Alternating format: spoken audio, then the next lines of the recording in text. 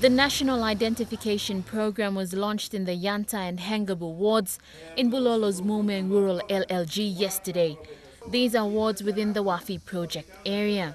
When we came and started at the Wafi area, the landowners Hengabu and Yanta, because of the urgency of getting the NID process here, because of the project fast-tracking of the development forum on the Wafi Golfu project.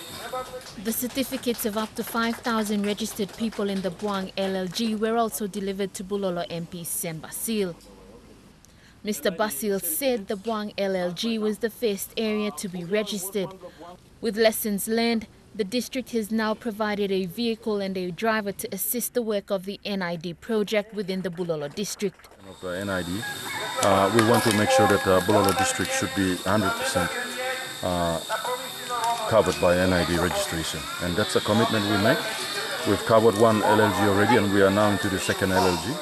NID's Registrar General Michael Kumon commended the efforts of the Bulolo District, saying partnerships were the way forward in ensuring that more people are registered under the NID project. What Moroe Province is doing and what Bulolo District is doing is an example that I would request all other districts and provinces in the country to follow.